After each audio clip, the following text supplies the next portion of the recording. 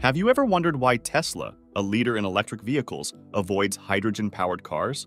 The battery versus hydrogen fuel cell debate, ignited by Elon Musk's dismissal of hydrogen cars as mind-bogglingly stupid, begs deeper exploration. Explore the intricacies of energy efficiency, resource extraction, and environmental impact as we navigate this debate. Could hydrogen power be a hidden gem for the future? Or is it bound to stay in the shadows?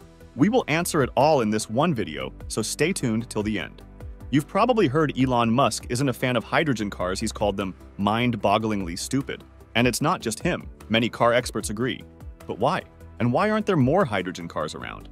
Let's find out together in simple terms. You can probably count the number of hydrogen-powered car models released so far on just one hand. But did you know there are some challenges with battery-powered cars too? In recent months, the demand for metals like nickel, cobalt, aluminium, manganese, and lithium, needed for making lithium-ion batteries, has skyrocketed. This sudden surge has raised concerns about the sustainability of the electric vehicle industry. So, it begs the question, is hydrogen really as silly as some say? After all, it's the most abundant element in the universe. It would seem almost cosmic if we couldn't figure out how to use it as a fuel source, right? But if hydrogen isn't the answer, why not?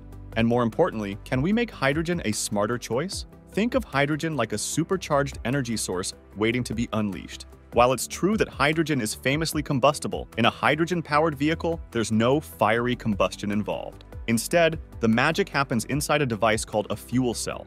The car carries hydrogen gas in a special tank, just like it carries gas in a traditional car. But when you turn on the hydrogen-powered car, the gas flows into the fuel cell, where something amazing occurs.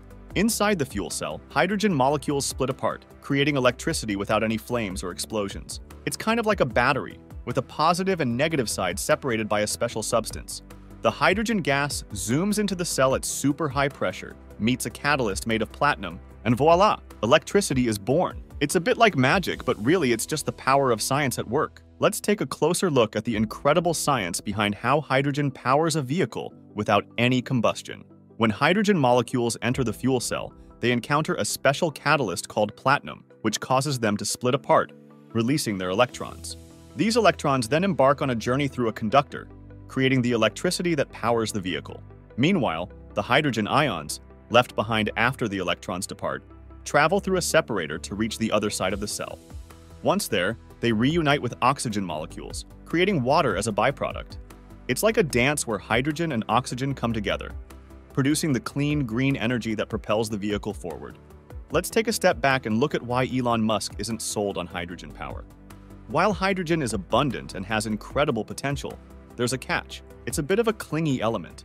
You won't find pure hydrogen just hanging out on Earth. It's always hitched to other elements like oxygen. So, to harness hydrogen's power, we have to separate it from its companions. One method is electrolysis, where we use electricity to split water into hydrogen and oxygen. If we power this process with renewable energy like solar or wind power, we get what's called green hydrogen, a zero-emission fuel. Sounds promising, right? But Elon and others have reservations, and it's all about the bigger picture. Let's dive deeper to understand why. Another way to get hydrogen is by pulling it out of natural gas through a process called steam reforming. It's like cooking up hydrogen from methane gas and steam in a hot, pressurized pot. But here's the catch. While we get the hydrogen we want, we also release carbon, which isn't great for our planet. This method, called gray hydrogen, is cheaper than the greener version made from renewable sources. Shockingly, despite its environmental downside, gray hydrogen makes up a whopping 95% of all hydrogen produced. Once we have our hydrogen, it needs to be cooled, squished, and moved to hydrogen filling stations. But here's the kicker. All this transportation often relies on fossil fuels for energy. So, while hydrogen has its perks, there are some serious environmental hurdles to overcome. Now, let's get straight to the point and uncover the biggest challenge with hydrogen-powered vehicles: efficiency. Imagine energy as a currency. How much of it actually reaches the wheels of the car after all the steps involved?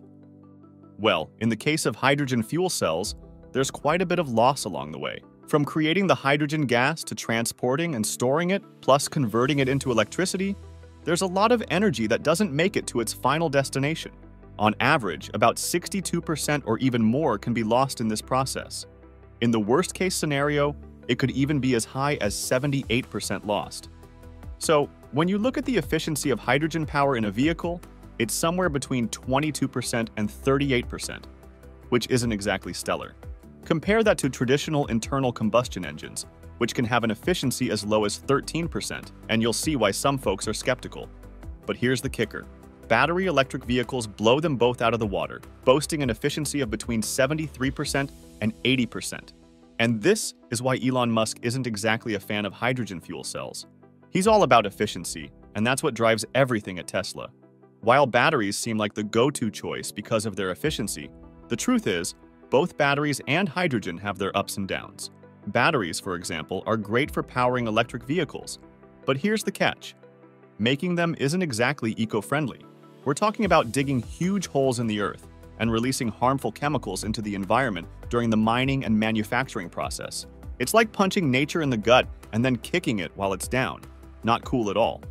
Plus, lithium-ion batteries only work at their best for a few years before they start declining and end up in the trash, adding to pollution. But hey, there's light at the end of the tunnel. Let's talk about the bright side. We're making strides in creating more sustainable battery technologies, like LFP, that use fewer rare metals. Plus, we're getting better at recycling batteries on a large scale, closing the loop on their life cycle. And here's the kicker. We're shifting towards powering our resource extraction and manufacturing with green, renewable energy, making batteries a greener choice overall. But hold up. Hydrogen has its own perks too. By combining electrolysis with renewable energy, we can produce green hydrogen, which is pretty awesome. Sure, electrolyzers and fuel cells aren't exactly cheap in terms of environmental impact, and they still rely on rare metals like platinum. But don't lose hope. We're seeing advancements in hydrogen electrolyzers, and more renewable energy sources like solar and wind farms are coming online to power them. Eventually, this could make producing hydrogen cheaper and more environmentally friendly. So, when it comes down to it, we don't have to choose between batteries and hydrogen. There's room for improvement on both fronts. It's all about finding the best solution for the job at hand, using batteries and hydrogen for different purposes. Batteries are likely the top choice for mass-produced personal vehicles due to their efficiency and the ease of tapping into the grid for energy. Sure, charging an electric vehicle takes longer than filling up a hydrogen car, but with electric charging stations becoming more widespread and the ubiquitous availability of electricity, it's a convenient option. On the flip side, hydrogen shines in heavy-duty and commercial vehicles where energy demands are high and fast refueling is crucial. For industrial machines like forklifts, hydrogen fuel cells have already proven to be a successful solution. Ultimately, it's about playing to the strengths of each technology to meet specific needs and ensure a sustainable future for transportation. Consider this. Hydrogen emerges as a promising solution for long-haul trucking due to its combination of extended range and rapid refueling, potentially rivaling diesel-powered trucks.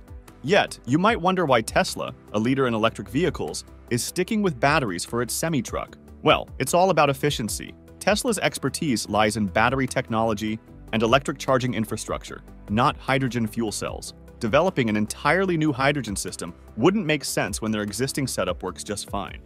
The Tesla Semi will leverage the same tried and tested components as their other vehicles, scaled up for larger applications. While it may not match the range of hydrogen-powered trucks, it's not rendered useless. It simply offers a different, albeit more limited, solution. So, have we answered our initial question? Perhaps not definitively, but the journey has shed light on various aspects of hydrogen power. Now, the real question is, what are your thoughts on hydrogen? Is it a futile endeavor, as Elon Musk suggests, or do you see potential applications for it in the future?